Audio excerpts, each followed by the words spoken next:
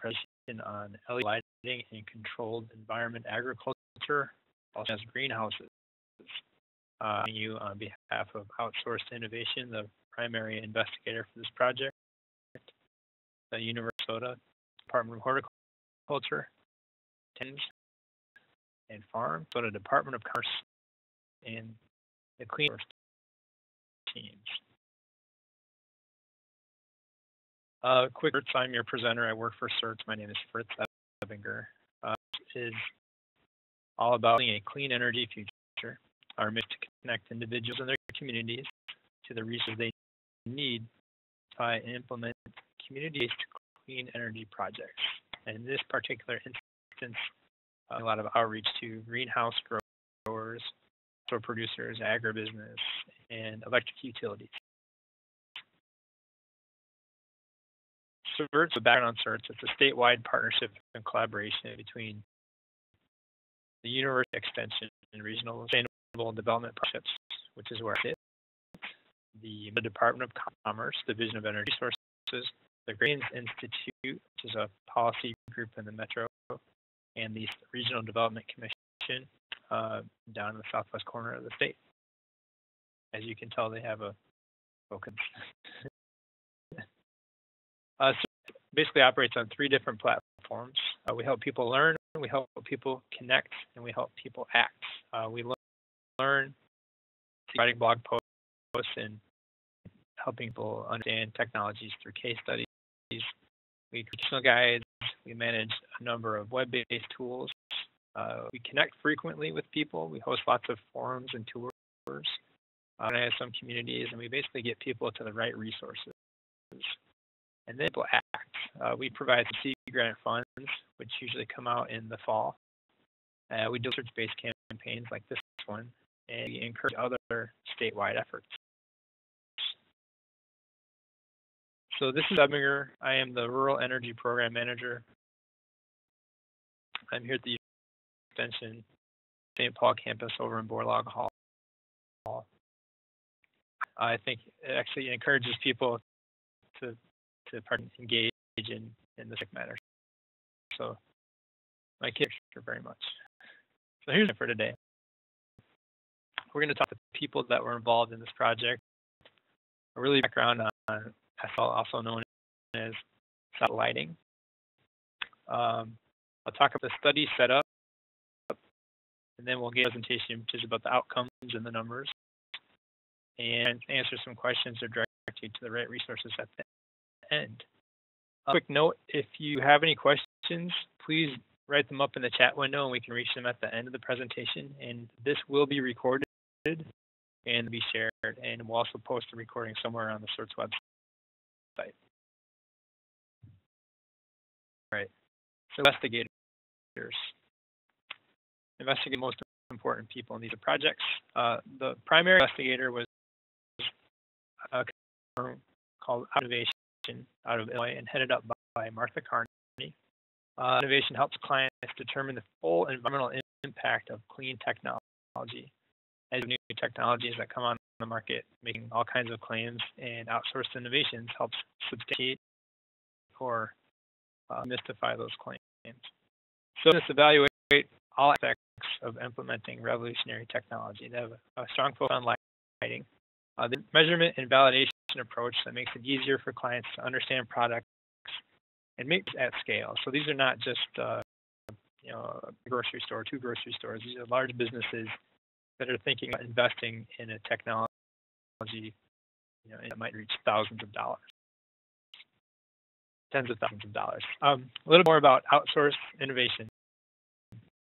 An idea of what they do. So they did a wonderful project with Mid-America in the city of Bettendorf, Iowa.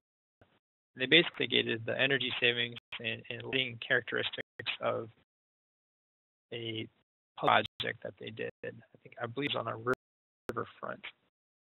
But they helped the unit make a decision about whether to go forward with the project. Partner is the Department of Horticultural Science, just down from the CERTS office. There's to discover, interpret, and transfer new knowledge towards improving the quality of life for all, with the promise of improving the productivity values of horticultural crops. On this study, Department of Horticultural Science collaborated on the project design. They measured the plant responses and analyzed the outcomes. And I have to give a shout out to Esther, really helped me work through the report and understand plant morphology. So thank you, Esther. So who was the host? The host was a wonderful Angletown Farms and Garden. It's on a 100-acre farm with greenhouse facilities. It's located in Minnesota, just 55 miles west of the metro. And a focus on ecological principles and land stewardship project, and they're really making go of it. It's a real farm site. You can tell the crops they have just by looking at the bands, different color representative of the diversity of the farm. You get a chance to drive out there, and they had yardens running all over the place, and just kind of a fun experience if you ever get to visit it. Farms Gardens is a pretty smart business model. They produce local vegetables and fruits, farm fresh meats and plants, and all those products through a community-supported agriculture venture. And they've integrated their basically by selling it at a local eatery called Acre Eatery and store that's just on Nicollet Avenue South in Minneapolis. So they're hitting their local sustainable try to really helps them a lot. So, well, to be honest, you are the funder for this project. The Minnesota Commerce Division of Energy Resources runs a program called the CARD program. I would be remiss if I did say that this project was supported by a grant from the Minnesota Department of Commerce Resources through the Conservation, Applied Research, and Development Program, which is by you, the Minnesota ratepayers. CARD is part of the Conservation Improvement Program for Next Generation Energy Act. It's been a wonderful program. And as it's known, establish energy savings goals for utilities to help avoid building new power generation that can electric rate increases and create business economy. Quick run through what this does. If you think about a 60-watt incandescent bulb versus a half-watt LED bulb, you have a little bit lighting efficiency at 580 lumens for the 60-watt bulb, and you have 800 lumens, which is a greater light efficiency for the LED bulb. You have some difference and so forth. Basically, what I'm getting to is that if we do usual and ran 60-watt incandescent, we could run 40-watt bulbs with 2,000 power station, or 282 million LED bulbs. Converse of that concept. Business as usual with the 60-watt bulbs, we would have to build 7 more 2,400 megawatt options, which frankly is crazy. So the whole keeping Minnesota energy costs low by being more efficient. So that's the big concept and why we're talking about saving energy instead of consuming more and more. Project. All right, solid state lighting. I know what solid state lighting is. It is a technology that does not use glass bulbs, does not use filaments, and not use pressurized, and it produces amazing light. So that's the salesman angle. What it is what I like to call a peanut butter and jelly sandwich of lighting. But you basically have two layers here. You have a positive and a negative layer. I think that my brain, but the function diode which emits light when a voltage is applied to the leads. Electrons recombine in these little things called electron holes and in the form of the photon. So you have here's your negative semiconductor layer and your positive semiconductor layer, and you have electrons pass this gap, and when they emit light. So the peanut butter sandwich is that you can have peanut butter sandwich, which is kind of bland. Sandwiches is kind of like too sweet, but together, and that's where the magic happens. You're kicking out there. high efficiency technology. Moving through the project, here are the meaty questions that I think people listening in would want to know. Will the greenhouse LED lamp save my business, my agribusiness money? And second, will greenhouse LED lamps result in the same or a better product? Pretty much grants that I've been a part of, those are the fundamental questions for people that would implement the technology. And generally, production trumps efficiency when the two are in competition. So they can produce more, they'll produce more regardless of what the input costs are. But focus on these two questions. Research objectives of the project. We wanted to determine whether LED lamps would perform in a controlled environment, greens, basil, Swiss chard, and cucumbers, and relative to the conventional lighting system, which is a high-pressure sodium lamp.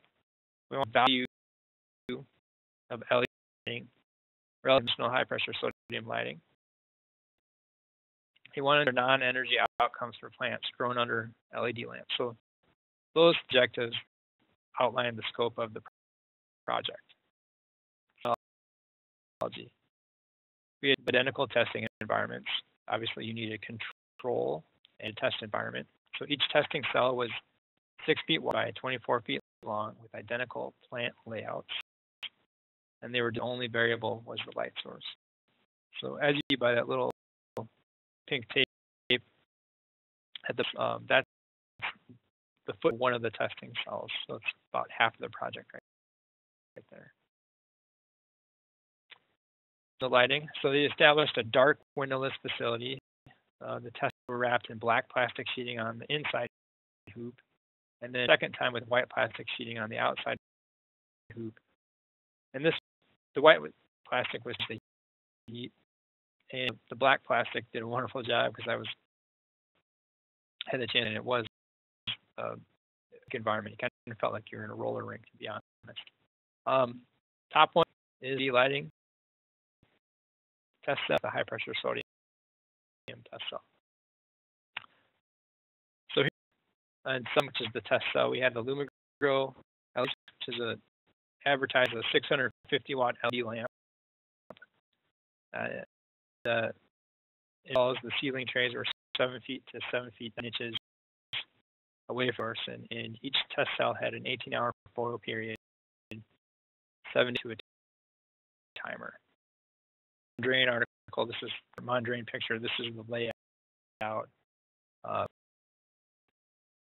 24 feet, about where the plants were. And the plants on each side, the 1,000 watt high pressure sodiums and the 650 watt LED lamps were placed in locations in each testing cell. A little bit more about the actual technology. We had a 650 watt LumiGrow. You can look at the LED diodes. Right, we had a 1,000 watt Earthworth high pressure sodium. This is the hyperconium bulb here, and obviously the reflective housing the HPS. The LEDs were programmed for spectrum at 100% red and 100% blue. One advantage is that I tune the lighting spectrum for LED lamps. Otherwise, you can have it even dumps white light. In contrast, sodium lamps produced does not have that tune capacity. Switching to the LED cell, cell 1 appeared dimmer because LED direct light, and they drop down at the ground. There's no ambient light that bounces around the room. And bulbs are omnidirectional. It's noticeably brighter to the human eye, since we're trying to get some plants. Technology and the equipment. We had a separate electric panel to hold the lighting and the systems. The light systems were hooked up to a Dent Elite Pro meter to measure the wattage power factor and harmonic distortion. And then XL2 had identical lamp mounting locations and inlets and exhausts. And both cells set at an ambient air temperature for 70 degrees, and that was regulated by a digital thermostat. Again, we're trying to isolate as much as possible the difference between the LED lighting and the high pressure sodium lighting. So how do we light? Well, we had a 56-point light grid measured at 3 feet above grade in both cells. And then we measured illumination at 74 hours, 4,000 hours, and 7,000 hours. So in other words, we measured the beginning, middle, and at the end of the testing period. Solar light radiometer with phototopic and scotopic sensors and PAR data loggers. And that's that machine right there.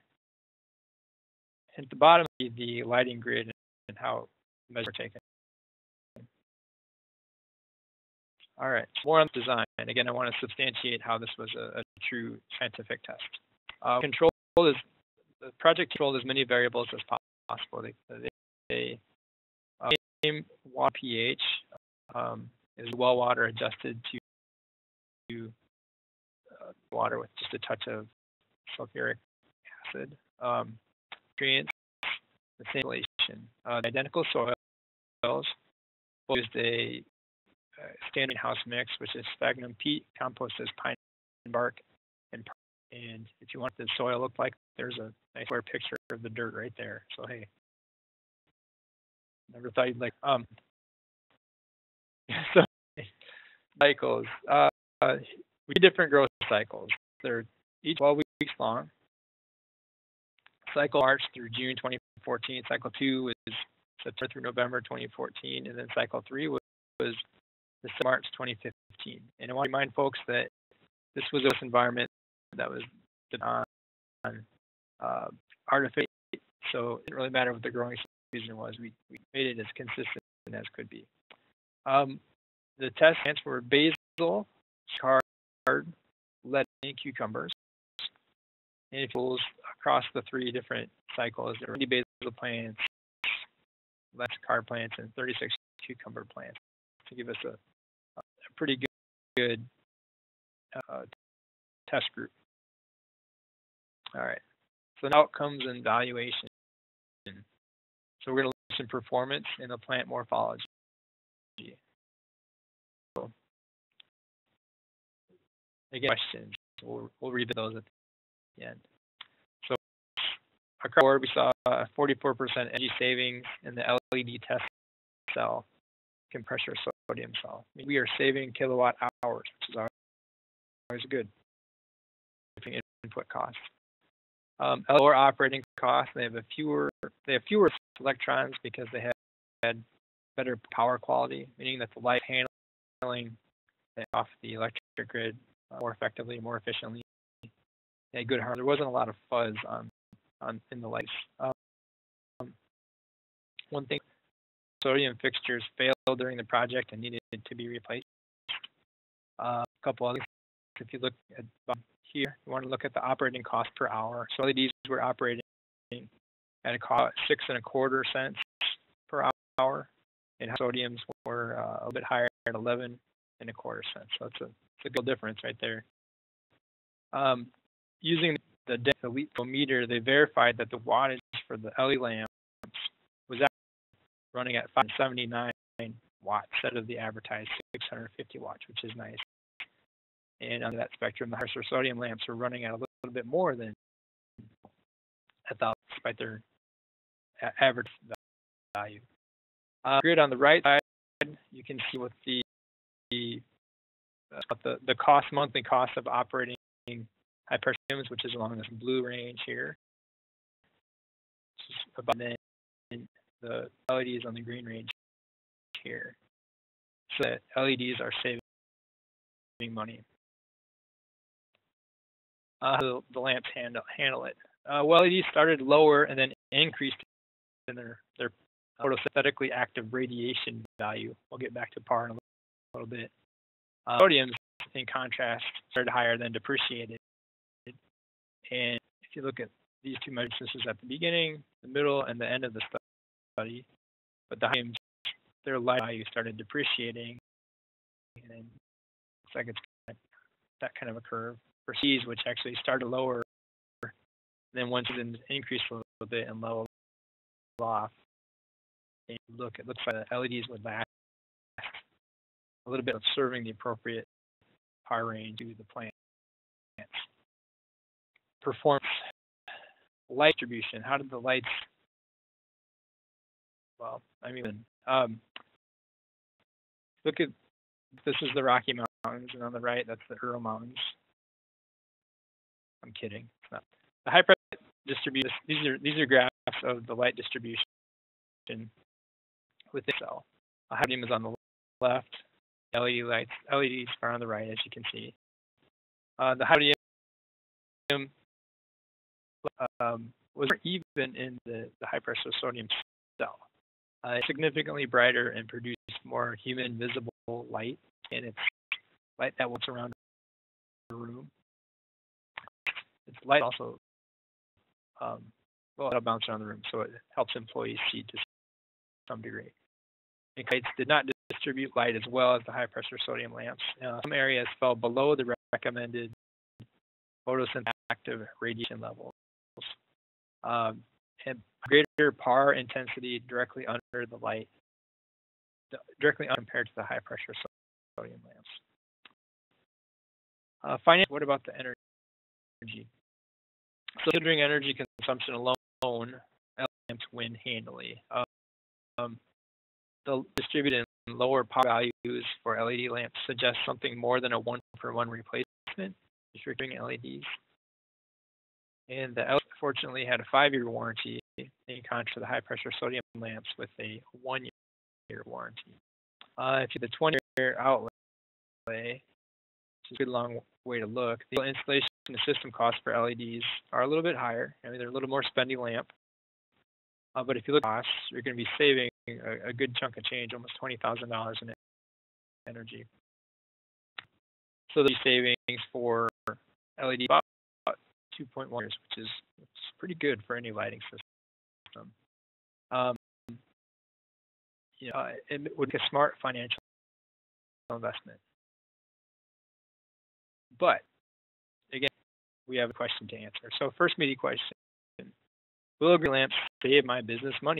When the answer is yes, they probably will save you money. They'll save you energy costs. You'll have less operations and maintenance given the durability of the technology. But the second question: will LED lamps result in the same or better effect? Yeah, production trumps efficiency. So we're going to talk morphology and get into the basics of it. So for plant morphology, there's growth response, which basically measures grew. How was it? Did it have a good leaf count? What did the health of the plant look like? As an example, we have one from NAB broadleaf that's grown under LEDs as the designs on going to Mars. It's a pretty interesting plant. Growth responses. What did the plant look like? So the synthetic active radiation, which is the spectral range of solar radiation from 400 meters that plants are able to use for photosynthesis. And about this particular image is that humans see the green leaves, which is right here. The plant is rejecting light in the reaching the basically the sun is reflecting into our eyes as the color green. And they're absorbing the blue spectrum and they're absorbing the red spectrum. Which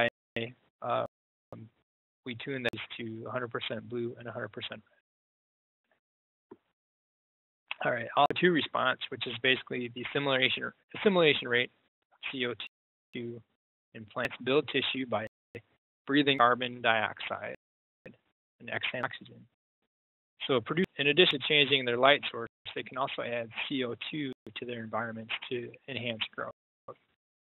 Again, another example, we have the response curve for the University of Minnesota Deep Winter Greenhouse Study that came in 2015. As you can see, at a certain point, CO2 rates, you're not going to get much more CO2, but it's a consideration in ecology.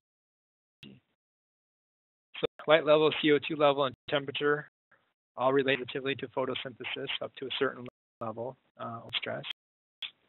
You can add carbon dioxide and you can add heat, but not really add love that's going to make it grow. I'm assuming you're going to add water and nutrients to your plant, but if you say plants, I don't see much of a scientific response, but it's a different kind of love that will help a plant grow. It's more about consistently caring for them. All right. So how does this project turn out? So growth cycle 1. So the growth, the Swiss chard and the lettuce, there's no significant difference. We're a bit taller under the high pressure sodium lamps. Cucumber in all measurements and higher leaf count under the high pressure sodiums. Well, what about that's what we're really focusing on. All plants, no significant difference. About the carbon dioxide, this would be both test cells. Swiss chard differed only at CO2 levels above 400 parts per million, and cucumber didn't fall. So cycle 1, no difference in the lights. Cycle 2, Swiss chard and lettuce, no significant difference. Basil, slightly larger leaf width under high pressure sodiums. Cucumber were larger in all measurements, especially under pressure sodiums. Photosynthetic light, all plants, no significant difference.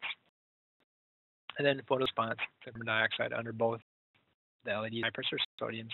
It responds at 200 parts per million.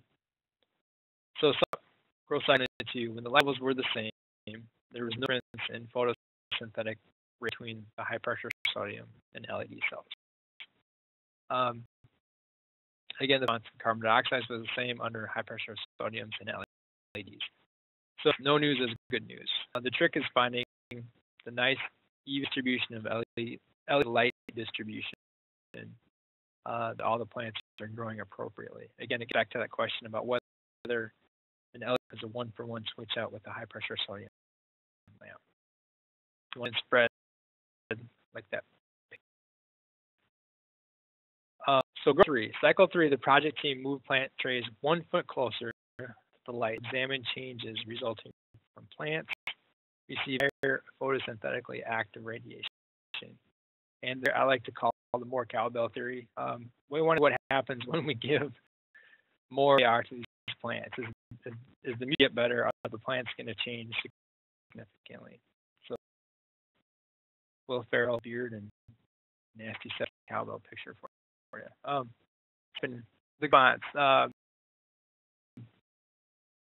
later for all plants under the high pressure sodiums. The big number, leaf width was greater and plants were taller under high pressure sodium. But if you're moving closer to the high pressure, if you're moving closer to the LEDs and the high pressure sodium lamps, you're more plant under the high pressure sodium lamps than you would under the LED plants. And as I mentioned earlier, warmth can increase growth rate. And the project team. One quick trick: does anybody remember the name of the plant in Little Shores? You think about that one. I'll get to that at the end. Apparently, we have a winner.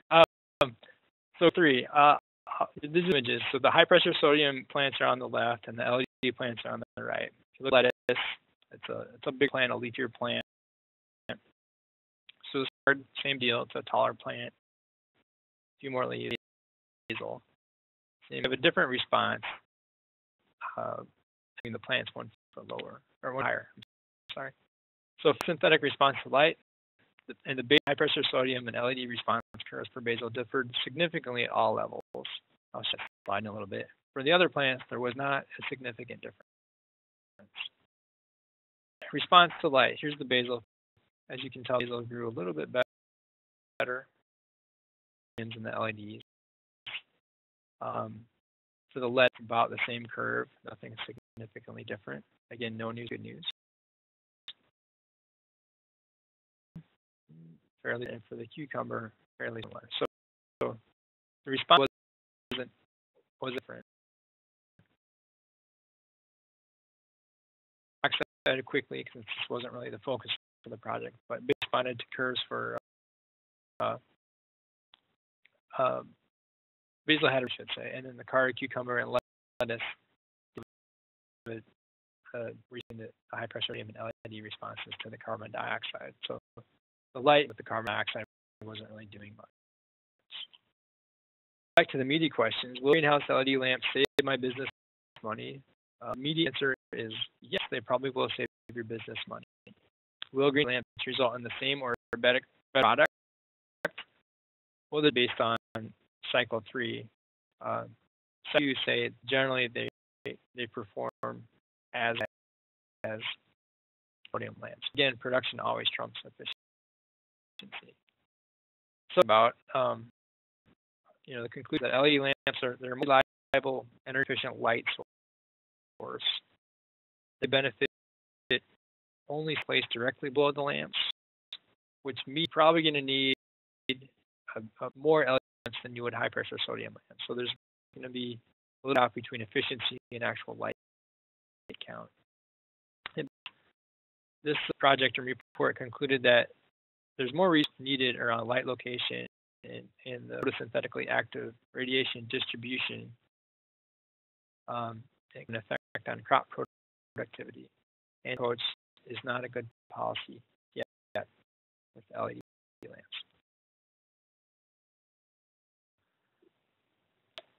Questions. I'll think about, are you supplementing natural light? How many do you need in your greenhouse operation?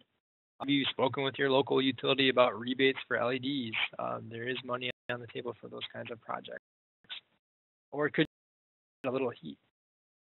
I really want to thank you for taking the time to sit in on this webinar for today, and at this point, open it up for any questions that you might have in the chat window.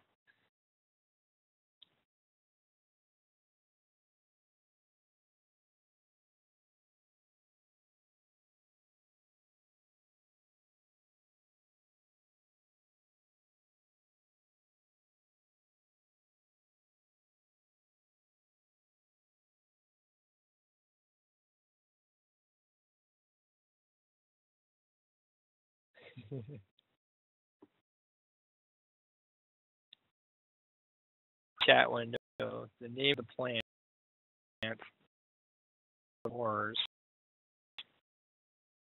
3-2. And this, the blind, is original Audrey.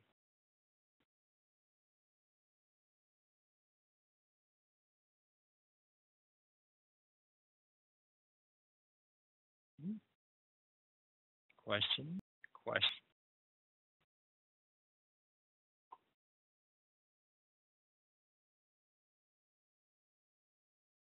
Nothing, huh? We didn't the cucumber growth. They the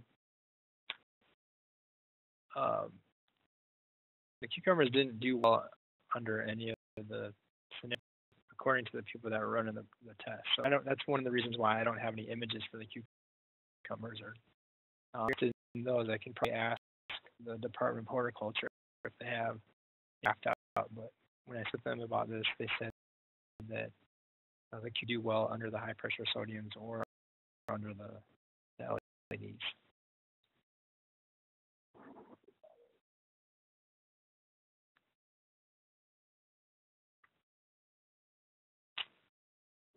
Leaf growth, what we're after for flowering plants. Yep. Again, that took to see how the LEDs did for sodiums.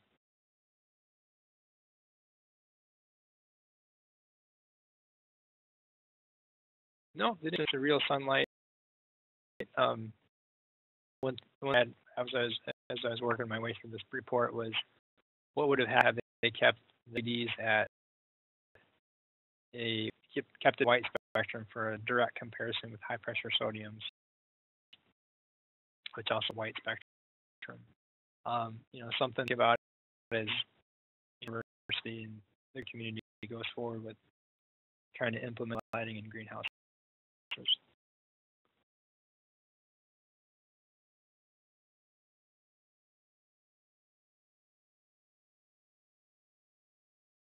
Any other questions?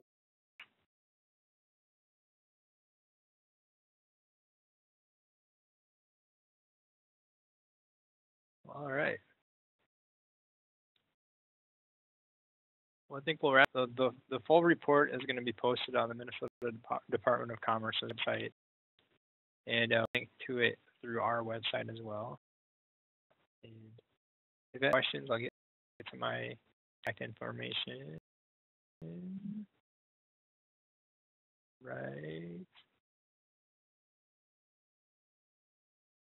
there. You're welcome to contact me with more questions, and if I don't have the answer, I have directed you. So for tuning in today, and we hope you have a wonderful afternoon.